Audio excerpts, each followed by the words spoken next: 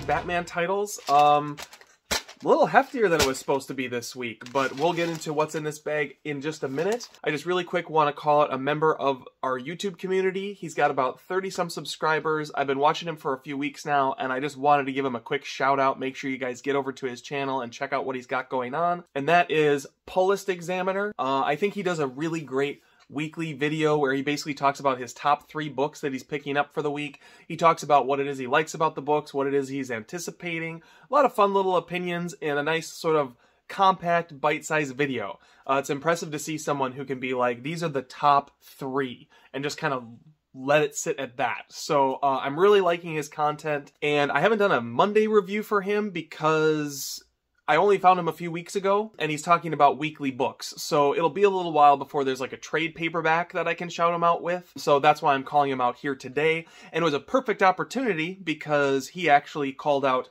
2 Batman books, both of which I picked up this week. So yeah, what can I say? He likes Batman, I like Batman, great minds think alike. So getting into the books I picked up this week, normally the first week of the month is kind of a lighter week. You always have, the main Batman title, which is obviously a heavy hitter, but then there's not a whole lot of supporting material to go with it. This week there was kind of a lot. The only book I did not pick up was Earth Prime #1 featuring Batwoman, just because it ties into like the CW universe. I've actually got a fair number of those seasons, but like I'm through the first 3 seasons of Arrow, and I've watched 1 season of The Flash, half a season of Legends of Tomorrow.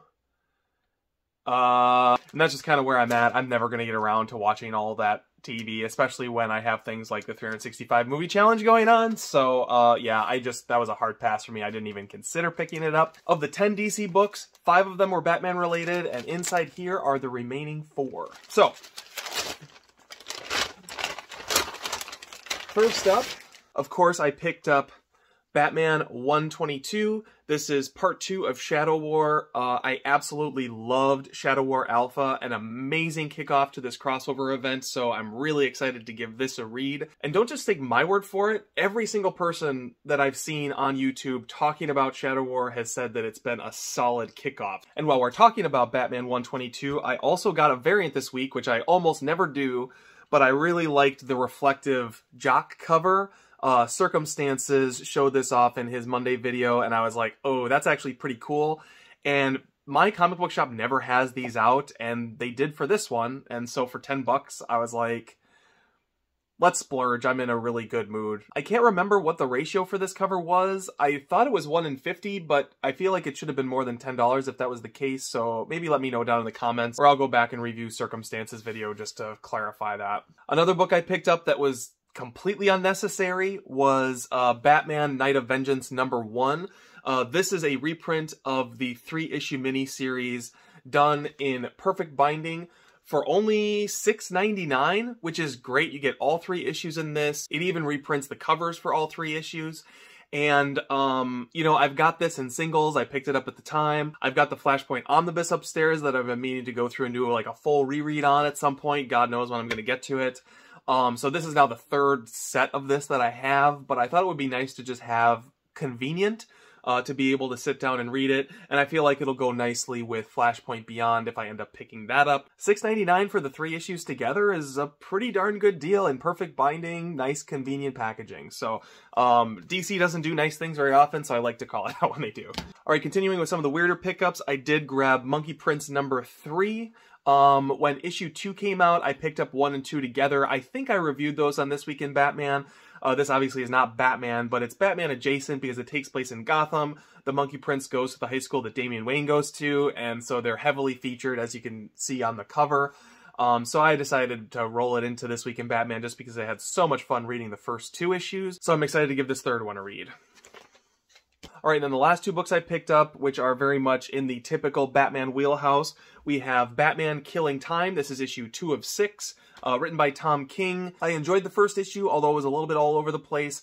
Hoping with issue 2 we start to see kind of where Tom King is going.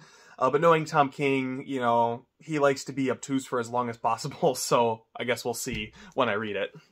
And then finally, the book I was actually probably the most excited for, but at the same time kind of know the least about, is Batman Beyond Neo Year #1. So I've never really dabbled in the Batman Beyond comics. I know in the past couple of ongoing series, there's been a lot of crazy stuff that's happened, and I am almost completely in the dark. But I read Batman Urban Legends #7, which heavily featured Batman Beyond. It was on the cover, and there was like an AI inside of the Bat computer that basically killed Bruce Wayne and is trying to reinvent Gotham City with Batman completely free of it. And Terry McGinnis has to like basically go analog to combat this AI in the future, and that's where this book is picking up. Really promising start. That book came out like, gosh, 4 or 5 months ago, something like that. I can't remember what issue of Urban Legends we're on now, but the book came out a long time ago, and I'd almost forgotten that it was going to be an ongoing, so I'm really excited to give this one a read. Hoping it's an okay jumping on point, because my familiarity with Batman Beyond really doesn't extend beyond the TV show, and even at that, I haven't even seen every episode of Batman Beyond, to be honest. So as promised, a pretty healthy stack of books to review for you guys this week. I'm going to give them a read, I'm going to put them in order from least favorite to most favorite, and let you guys know what happened this week. Alright, so I've read the 4 books. I've got them in order from least favorite to most favorite, but I'm going to be straight with you guys. It was another great week in Batman. I may be starting to sound like a broken record because they've really been on a hot streak lately, but I mean, literally all 4 of these books I had a lot of fun reading. There was a clear least favorite, but even that one, like, I really liked, so just understand that, you know, even the bottom of the barrel books this week are not bottom of the barrel, probably worth your time if you're interested. So kicking things off, we're going to go with Batman Killing Time by Tom King. This was my least favorite book of the week because it just is jumping around too much. So you've got a story about King Pentheus, who's like the king of Thebes, that is being torn apart by his family and his followers after being caught spying on them, like literally torn limb from limb. You've got Batman investigating this jewel heist that the Riddler and Catwoman perpetrated in the first issue. You have got a subplot with Clayface's girlfriend and Clayface himself, who was kind of like a patsy for this whole robbery as it took place. You have a clandestine meeting between Catwoman and the Joker from sometime the year before, which feels a little bit out of character for at least the way Tom King has written the Joker in the past. But I will say, you know, this is much earlier in the timeline, so I would be, you know, more than willing to grant him the benefit of the doubt on that one. But all of these stories are being told forwards and backwards and all on top of each other. And it's just like muddled and convoluted. Every single segment is interesting and I'm intrigued about what's going on. And you're just jumping around a little too much because you can't really sit down and absorb. You're too busy thinking about this book as like a puzzle box. And I mean, that's okay. It better have a good payoff though. And as much as people like Tom King, while I found his Batman run interesting, there was an element of like Damon Lindelof where, you know, there's just a lot of stuff kind of thrown in to throw you for a loop, kind of for shock value or for surprise value, that never quite culminated in a meaningful way. And I'm a little worried that this book is going to do that. So that's why it's on the bottom of my list. It does have good art. It's well written. The plot is intriguing. It's just the structure of the storytelling in this where I see what he's trying to go for. He's definitely like riding a line of like, you know, what people are willing to tolerate. For me, I think he's just going a little bit beyond it. Now, the other 3 books are, I mean, literally basically tied, but I'm going to go with Batman Neo Year next. This was a great read. The 2 that beat it out primarily probably came from the artwork, which isn't to say that I didn't like the artwork in this. It just didn't blow me away in the way that one book in particular did this week. And then the other reason I knocked it down a notch was because I didn't feel like it did the best job kind of reintroducing the premise from Batman Urban Legends.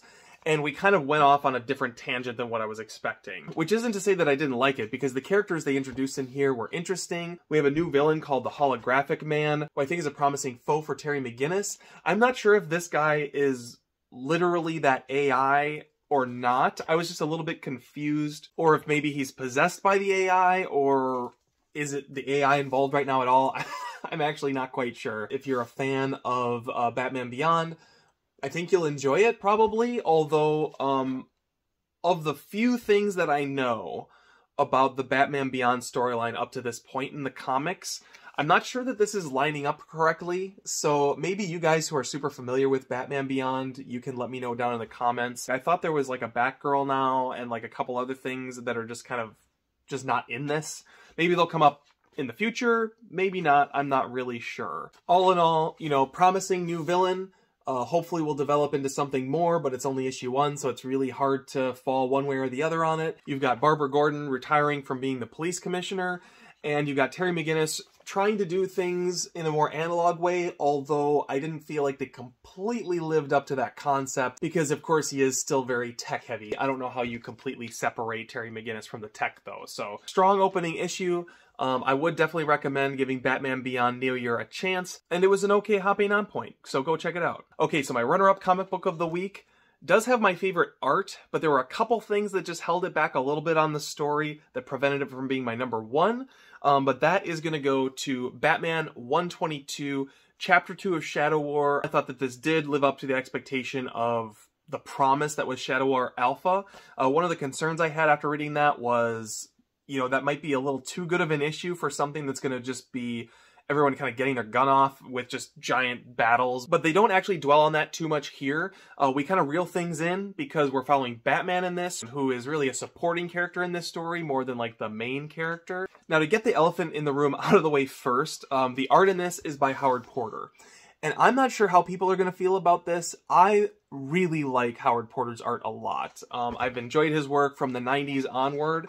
And as he gets older, you know, his style has definitely evolved. It still feels distinctly Howard Porter-like, but it's just a little bit busier, a little bit more obtuse, but in a way that I think, you know, has aged like a fine wine, as opposed to like a John Romita Jr., who for me is kind of devolved as an artist. I think Howard Porter is doing some of his best work. But, you know, I mean, if you looked at this page that I'm showing you right now and are like, what's even happening here?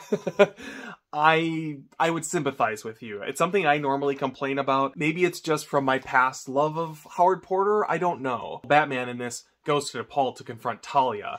And, I mean, the Batwing there, Batman taking out this member of the League of Assassins. I mean, I don't know. I think it's awesome. And the fight continues on the next page, actually, with him with the sai in his hand. I mean, come on. The only thing holding this book back, as I said, was the story, just by a little bit.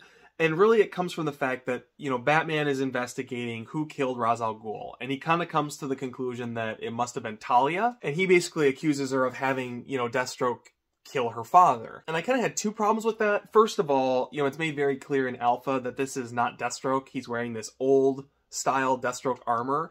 And that's just not something that Batman wouldn't have noticed, I feel like. And, you know, certainly sometimes, you know, the writers take liberties where Batman knows too much or knows everything. He's always one step ahead. But this is one circumstance where I just feel like it's natural to assume that Batman would have understood that something else was going on there, especially once he started investigating the footage. She's like, well, that was mean of you to say. And then he's like, oh yeah, I'm really sorry about that. And then he's, you know, has his like romantic moment with Talia, which also felt a little bit like forced. But nevertheless, I am enjoying the ride on this and can't wait to check out Deathstroke Inc. number 8. I meant to go back and pick up Deathstroke Inc. number 7 and forgot to do it today. I'll have to remember to do that hopefully next week, because supposedly that has a little bit of lead-in to the Shadow War that I would like to circle back and grab. Now, of course, as a $4.99 book, this does have a backup story in it featuring Batman and Robin. Presumably this is Dick Grayson from yesteryear in an early confrontation with Deathstroke, which unfortunately kind of reinforced my point that he should have recognized that something was off about the Deathstroke that killed Ra's al Ghul, but I digress. And basically this is Deathstroke trying to kill Robin, potentially at the behest of the Joker, which we find out at the end of the issue that Deathstroke is high on laughing gas. All in all, this kind of feels like filler to me. It didn't really add anything. I'm curious to see if it's going to actually tie back into Shadow War, or if it's truly just a Deathstroke-themed backup story just for the sake of it. I guess we'll find out next month. Alright, so that brings us to the pick of the week, which is the Batman-adjacent book, Monkey Prince. Really enjoyed the first 2 issues of this, and was excited to see issue 3 pretty much live up to everything I enjoyed about the first 2 issues. This book is just creative, it's funny, it's exciting. You know, he's different than any other superhero we've seen. You know, you're bringing in Chinese culture into the DC universe in a way that I think is really compelling.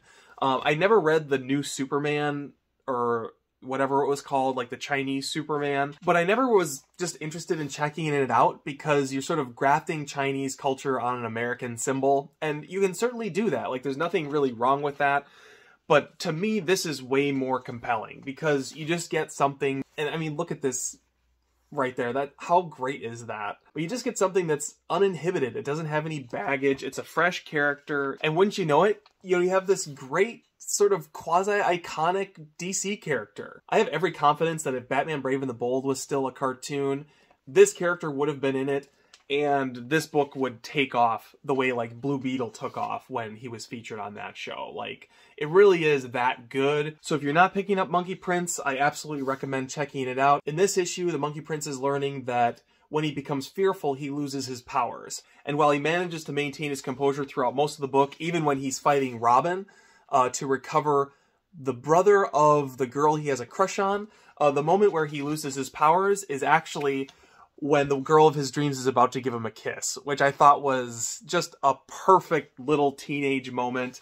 Monkey Prince ends up with more missing appendages in this. In this case, Robin cuts his arm off, which was kind of a great moment too. And the big conclusion wraps up with Penguin, who's possessed by a Chinese demon, kidnapping his parents, and Monkey Prince has to go after him. The one thing that makes me sad is I think this is only 4 issues, so only 1 issue to go. It feels like there's so much more here to build off of. I'm hoping it gets an issue 5 or at least another miniseries in the near future. This is exactly the kind of off-the-wall, crazy superhero storytelling that I love to get in comic books, so they got to keep this coming. So with that, I hope you guys enjoyed this week's reviews. All 4 Batman books are definitely recommend-worthy this week from me, and on top of it, DC's offering a really great deal on this Batman Night of Vengeance comic book. So if you never got a chance to pick this up, go check it out. I hope you guys have a great week in comics. Thanks for watching this video and finding out what happened this week in Batman with me. Take